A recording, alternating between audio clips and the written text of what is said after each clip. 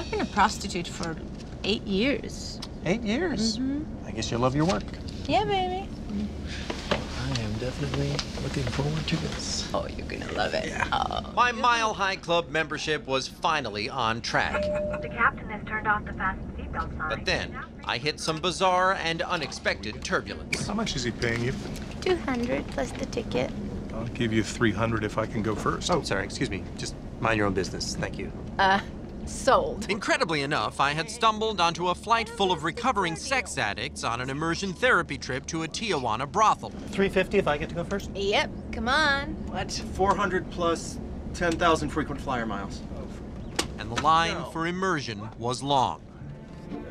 Take note, this is apparently one of the things that can happen when you are so determined to have sex on an airplane that you hire a prostitute to travel with you. This extraordinary and horrifying development led to a truly disgusting turn of events.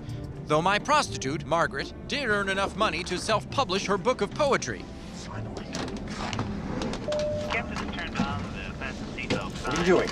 We got our initial You gotta sit down. What? Why? You can't be standing when the seatbelt light is on. No. You gotta be kidding me. Hey. This is gonna take like 1 or 2 minutes. Please, Oh, come on. We gotta go back there. No.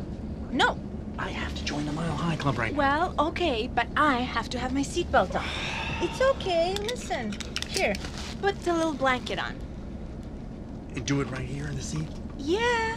Flight attendants will be coming through the cabin to collect any remaining service items. You better hurry. Yeah, okay. I was eventually allowed entry into the Mile High Club, but so what?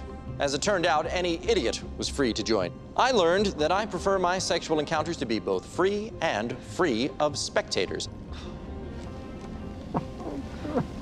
I also learned the only belt I want to unbuckle to have sex is my pants belt, and perhaps also my heart's belt, no matter how scary the turbulence. Joining the Mile High Club, 3 stars. I can't believe it didn't work out between you and Shampoo. I mean, you treated her horribly, but who knew she'd have so much self-respect? There was no way of editing that didn't make it seem horrifying.